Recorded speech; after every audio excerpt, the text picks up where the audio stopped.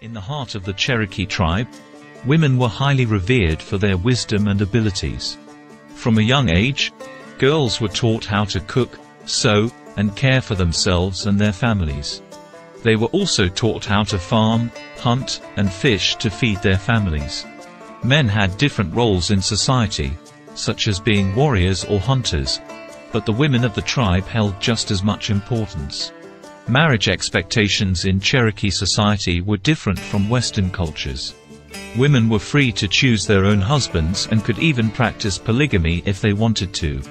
However, it was common for young women to wait until they had finished their education before getting married. The young men of the tribe would often bring gifts or hunt for food as a way of showing their love and respect for a particular woman. Hi guys, welcome back to White History. In today's video, we will look at the sex lives of the Cherokee tribe. Relax and enjoy the video.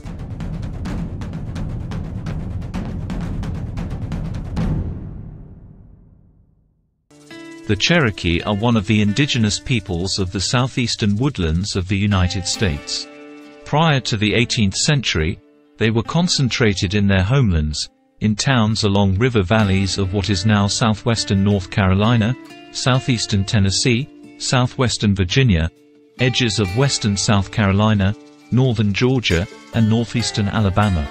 By the 19th century, white American settlers had classified the Cherokee of the Southeast as one of the 5 civilized tribes in the region.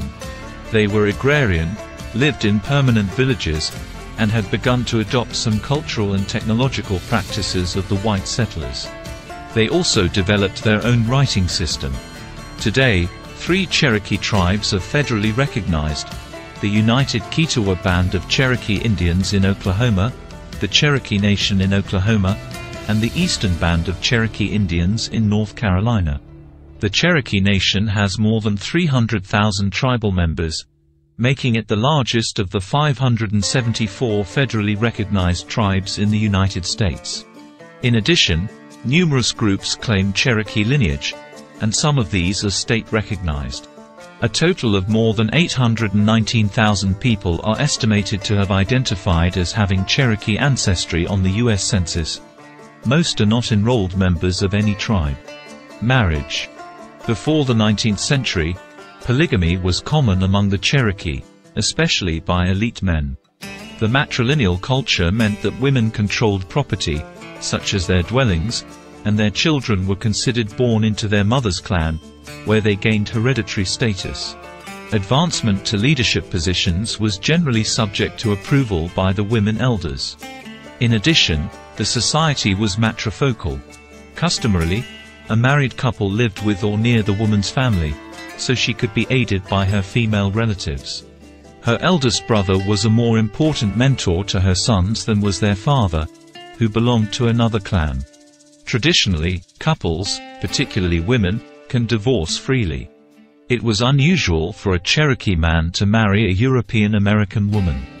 The children of such a union were disadvantaged, as they would not belong to the nation. They would be born outside the clans and traditionally were not considered Cherokee citizens. This is because of the matrilineal aspect of Cherokee culture.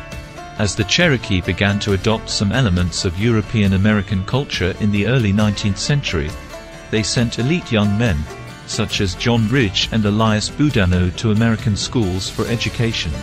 After Ridge had married a European American woman from Connecticut and Boudinot was engaged to another, the Cherokee Council in 1825 passed a law making children of such unions full citizens of the tribe, as if their mothers were Cherokee. This was a way to protect the families of men expected to be leaders of the tribe. In the late 19th century, the U.S. government put new restrictions on marriage between a Cherokee and non-Cherokee, although it was still relatively common. A European American man could legally marry a Cherokee woman by petitioning the federal court, after gaining the approval of 10 of her blood relatives. Once married, the man had status as an intermarried white, a member of the Cherokee tribe with restricted rights. For instance, he could not hold any tribal office. He remained a citizen of and under the laws of the United States. Common law marriages were more popular. Such intermarried whites were listed in a separate category on the registers of the Dawes rolls, prepared for allotment of plots of land to individual households of members of the tribe, in the early 20th century federal policy for assimilation of the Native Americans. Marriage was considered significant in Cherokee culture. It was believed a man must prove himself worthy of a woman before asking for her hand in marriage. If the woman accepted him, he would present gifts to her family as a symbol of his sincerity, seeking their approval to marry her. Cherokee women had autonomy over their bodies, and sexual relations required prior consent from both partners. Divorce was possible if either party decided to end the union and all personal belongings were divided amicably. Gender roles. Men and women have historically played important yet, at times, different roles in Cherokee society. Historically, women have primarily been the heads of households, owning the home and the land, farmers of the family's land, and mothers of the clans. As in many Native American cultures, Cherokee women are honored as life givers. As givers and nurturers of life via childbirth and the growing of plants, and community leaders as clan mothers, women are traditionally community leaders in Cherokee communities. Some have served as warriors, both historically and in contemporary culture in military service. Cherokee women are regarded as tradition keepers and responsible for cultural preservation. The redefining of gender roles in Cherokee society first occurred in the time period between 1776 and 1835.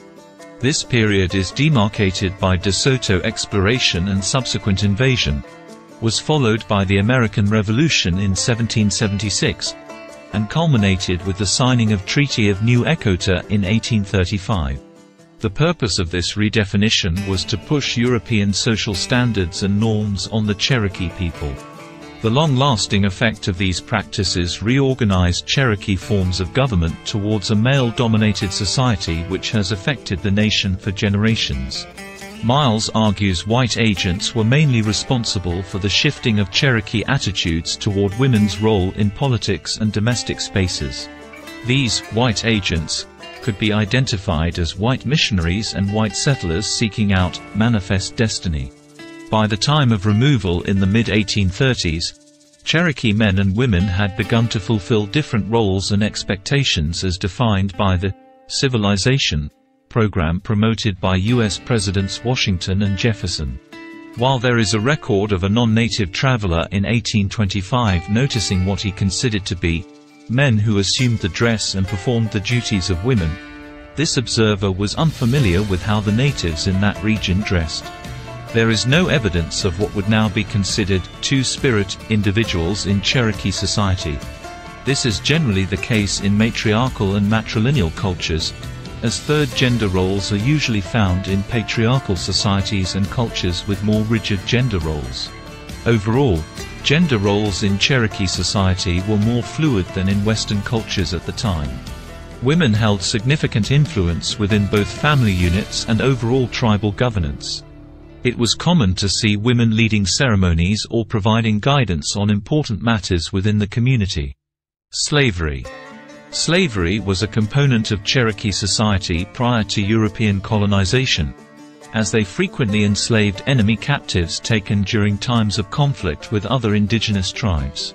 By their oral tradition, the Cherokee viewed slavery as the result of an individual's failure in warfare and as a temporary status, pending release or the slave's adoption into the tribe. During the colonial era, Carolinian settlers purchased or impressed Cherokees as slaves during the late 17th and early 18th century.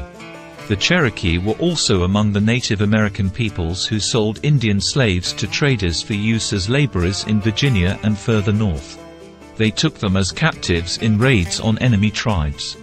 As the Cherokee began to adopt some European American customs, they began to purchase enslaved African Americans to serve as workers on their farms or plantations, which some of the elite families had in the antebellum years. When the Cherokee were forcibly removed on the Trail of Tears, they took slaves with them, and acquired others in Indian Territory. Thanks for watching. Do like, subscribe and leave a comment in the comment section.